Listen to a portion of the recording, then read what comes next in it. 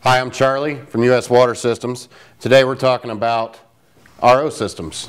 We have two different types of RO systems at U.S. Water Systems. We have our American Revolution, which is entirely American made. Every component on here is made in America, including the fittings.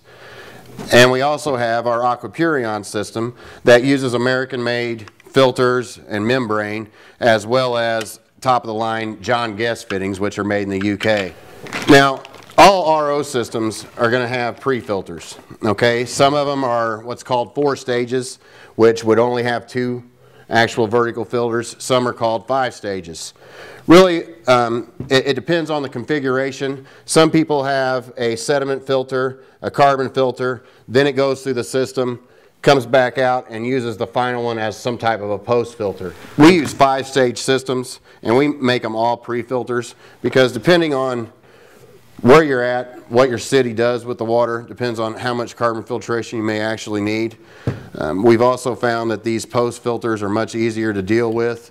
This particular 5-stage unit, we have a sediment filter, a carbon pre-filter, a carbon pre-filter, then we have an RO membrane and a post-carbon filter. Okay?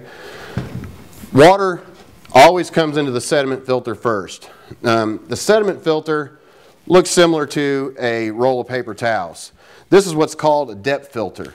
This filter is designed to fill from the outside in. So when you go to change this after a year, you may see contamination or dirty residue on the outside of this filter that comes in so far and then stops.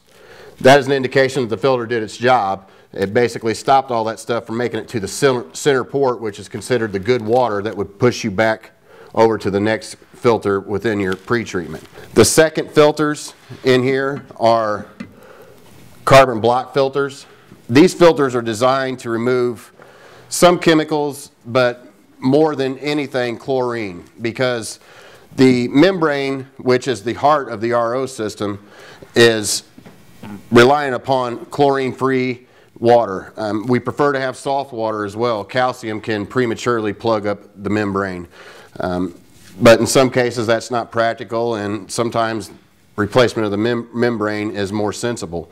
But when it comes to chlorine, we definitely want to get that out, because I mean that can destroy this membrane really quick. That's the main reason that we use carbon filters, because carbon filters will remove chlorine. Now, on a carbon filter, it's a little bit different. Again, it still filters from the outside in, but if you can see here, there's gaskets on the top and the bottom that help seal these filters. So when you put these filters in, it's critical that you make sure that these gaskets are in place when you put them in the sump and when you tighten it down at the top. Because if not, basically you're going to get water that passes right by these and it will be untreated and have chlorine. Now hopefully, because they're redundant, one of them is going to have the seals and you're going to have some protection. But when you change these filters, just make sure that you have these gaskets in place when you put those into the sumps. Pre-filters can be changed every 6 to 12 months. It just depends on how much water you use. I mean, if you're in a situation where you use 10, 20 gallons a day, then you may want to consider doing it every 6 months. And it depends on your water quality too. Your water quality may dictate that as well.